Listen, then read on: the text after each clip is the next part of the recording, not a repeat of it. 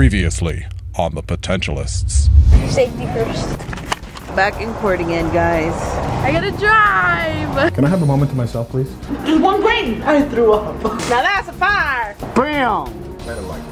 I don't want it. Ready to rock! Ready, set, vlog. What? I don't hear a beep. Do you hear a beep?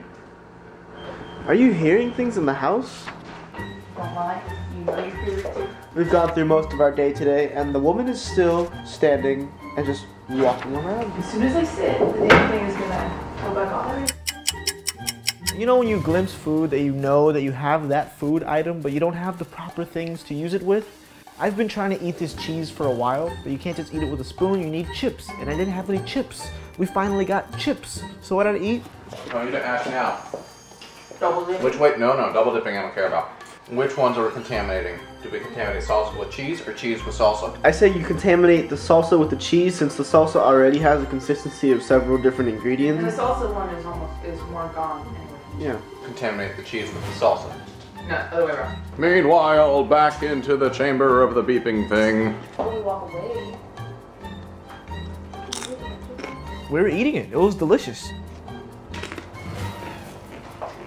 The focus became so bad that she really needed to know what the beeping sound was, and she could have done so many other things to take her away from it, but nope, when you resist persists. You did clean up the poop that was there earlier, right? Yes. Okay. I received a text from Valerie, and then it wasn't just one text, it was several texts. Her thinking that I was pranking her, or pranking the team, because there was a beeping sound in the studio, and it was going off.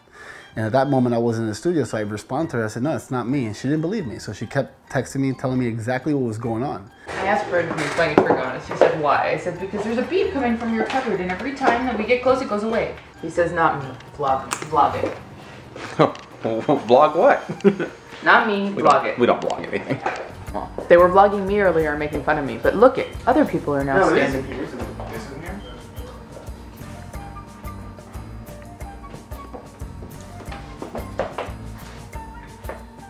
Is it that? Oh, there's a whole lot of stuff in here that could be beeping. Then we kind of got some bad news from Valerie. The cheese top had fungus, mold growing on it. It was disgusting. It was nasty. You should have contaminated the cheese with the salsa. Party's over. What happened? There's stuff growing in the cheese. Hopefully just the top, but yeah, I'm done. You done? Wait, what kind of stuff is growing? Does it matter what's growing in there? If you look it up, mold's not bad for you. It was for him. He's allergic to penicillin. Allegedly. Mold has penicillin in it? Am I swelling up? What's the expiration date? Is it within the last year? See, the mold's only on the top there. You can see it all in here too. Wow, I can't believe you guys have been eating from this.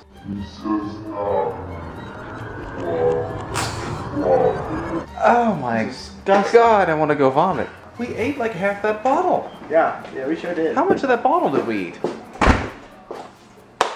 We'll find out later. Oh my god, I can already feel the runs happening.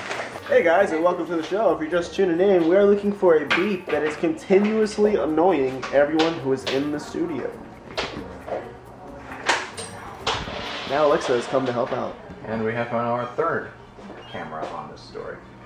Eventually she got frustrated. She couldn't find what it was, and it got to the point that she even said a couple of words she shouldn't have. You know where that's coming from? Where? The garage. It's in there. It's something in the garage. What beeps? Nothing beeps. I don't know, but go open the f***ing door and find it. Hey, watch your mouth. A lot of times we get frustrated and we get blinded instead of focusing on what we really need to be doing and finding ways to better ourselves. But I realized that through this whole time she was focusing on something really small. How many of you have ever focused on something small that's become something huge in your mind and has stopped you from getting what you want or what you're supposed to be doing, and it just takes you in a different path? So Alex says it's in the garage. What do you think? It's possible. Oh, she's so right. It's totally in the garage. We found it! It's definitely here because we heard it when we were opening it, but it hasn't beeped since, so we don't know. I think it's the door. Why would the door be beeping? I don't know, maybe wind is moving in and the little bracket is moving, No, and it's an metal. electronic beep. It's not a... Kind of sounds like a metal beep. They may have found the noise. Let's go see. Is there a resolution? Apparently. Because when the the thing's down, it's here. So any movement must rub it against it.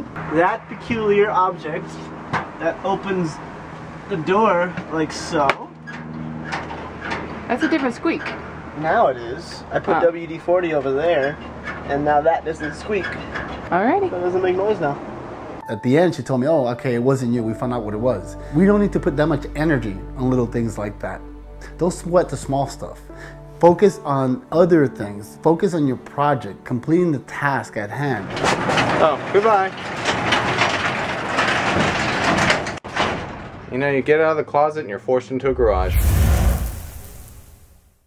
Hey guys, this is Bert, and I want you guys to know that you can Like, comment subscribe. and make it happen. And guess what? I'll see you on the other side.